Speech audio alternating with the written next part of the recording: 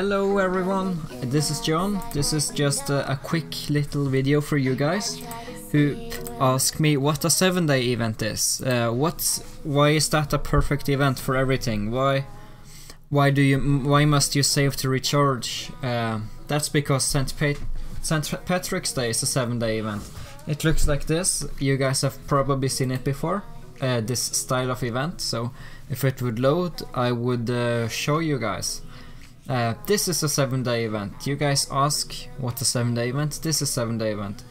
You buy these things for diamonds, and then you spin. Always do price times 5. That's my advice at least. And they have usually that in mall as well, so you can buy that. That's actually a damn good deal. And where you buy them here.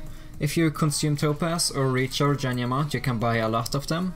And when you spin them, you can get a pot of gold. I have already gotten a few pot of gold. I've gotten 10 of them, and I did 10 price times 5 2 times. And I did that for free. I didn't recharge to do that. So yeah, there you go. And what you can use those for you guys wanting emerald suit or healing outfit, you can use it for where is it? Here, emerald shard chest wings or outfit. You only need one of them to get the best skill. So if you want clothing, for example, you get 20 of those and you have yourself a set, and that's 40 pot of gold. As I said, this is a 7-day event usually, well 6 days 7 day. And you should get enough pot of gold for free, at least to get close to it if you can't get the full outfit by then. And these guys are easy to get enough of. So that's what a 7-day event is, and you can buy a lot of outfits here. You can buy a ton of outfits. So yeah, this is a very good event for everything like that. It's also a very good event if you want an artifact relic for almost free. You can probably get 90 of those by recharging 400 topaz for a few days, and then you can probably get enough actually very easily. You can even get it for free if you're lucky to get an artifact relic pack. So if you guys wanted an yellow relic, then that's where you can go. And they always have a lot of outfits in this tycoon like things. And here it's also very useful if you don't want any clothing or anything like that. This is extremely good for resources. Imagine you win 10. I won 10 of these, right? And just 10 of those. I managed to buy 500 astral ingots just from that, easily. So I managed to upgrade my Pamela a little bit, which I will get into just showing you guys after this. And it's super good for sunstones as well. 10 sunstones for that. 100 for 30 of those. That's actually an alright deal. And same with here, you can buy a lot of everything. A ton of everything. Absolutely everything you could want, except for runestone resources. And here as well, you can get a lot of primal crystals. I wouldn't say that's the best deal, but it's an alright deal if you really need primal crystals. This is also very useful, very cheap, very cheap to get Mystic Soul Arm shards, and same with Mythic Hero Supplies and Mythic Pet shards. It's very good for Pet Awakened stuff, but I wouldn't say it's worth it for that.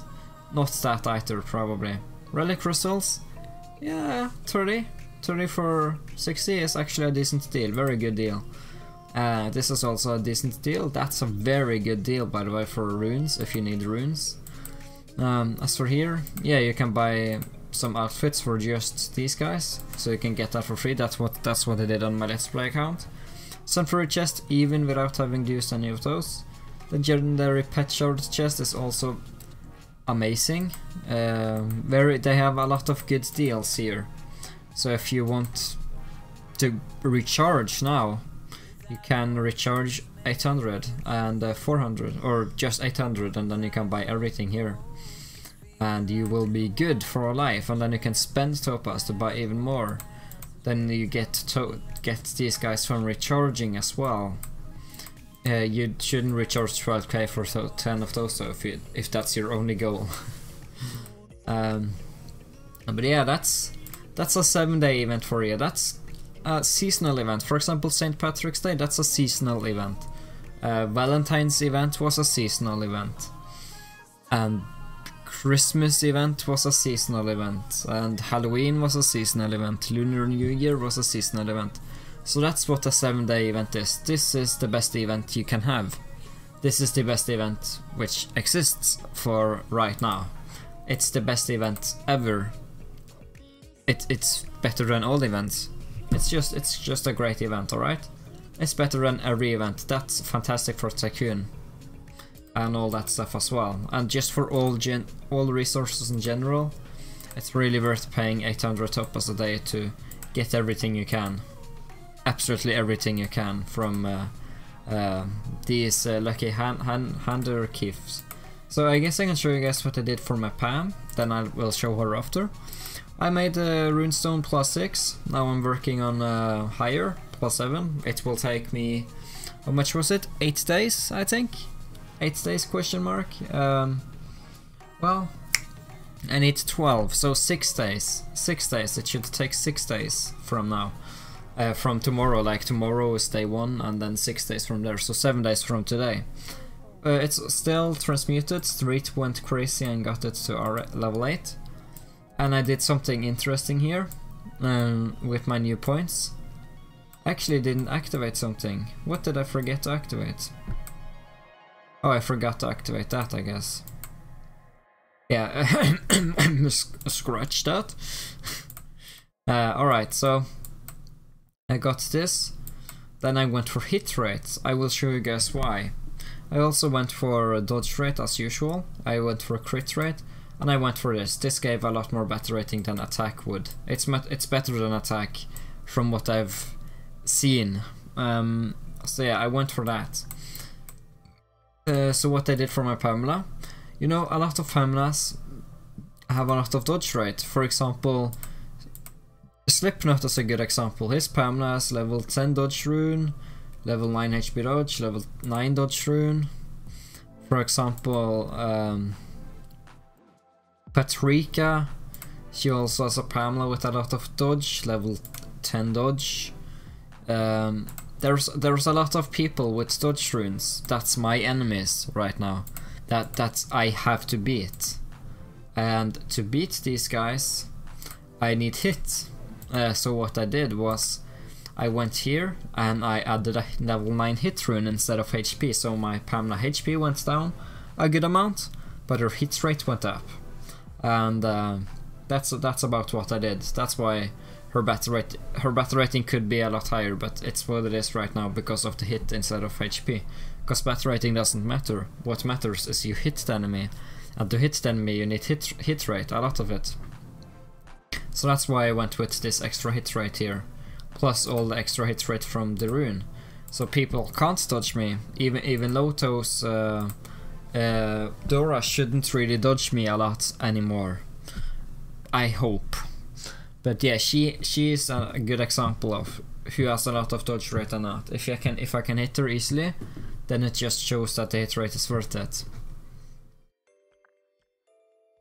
Yeah, so hopefully I can show you guys real quickly here. I have no idea if I can or not. Yeah, she dodges my party, but she shouldn't dodge my Pamela, hopefully. I hope anyway. Let's see. Yeah, no dodging from there.